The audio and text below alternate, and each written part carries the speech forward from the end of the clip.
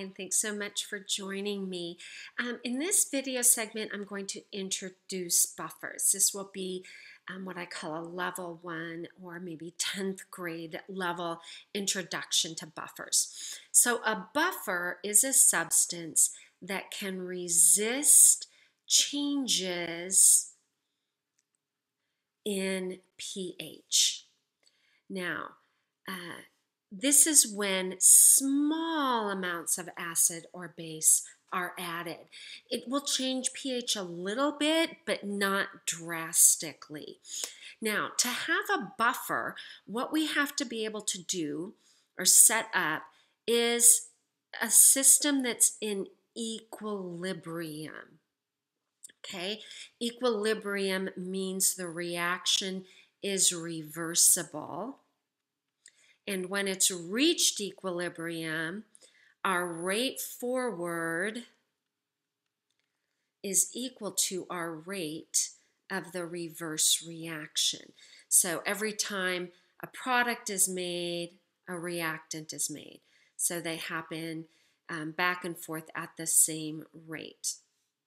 Okay, so if I have one that is based on some generalized acid, okay, make H3O plus A minus.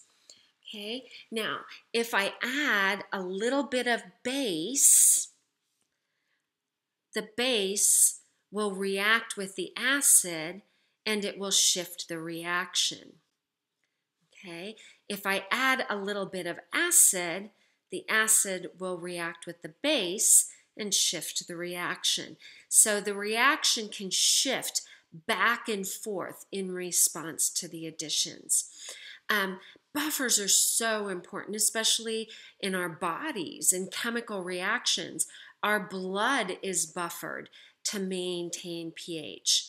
Okay, but our blood has to keep around pH 7.4. So anytime we, add acidic things into our body, our blood has to be able to resist any changes when it takes in any components of those acidic.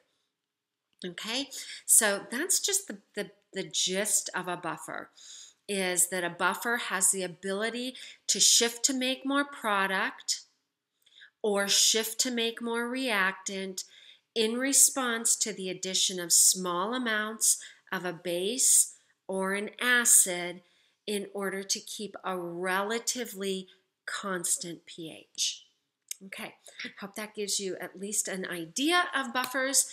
I will be doing another video that delves a little bit more into the advanced details of buffers and buffer calculations. Thanks for joining me.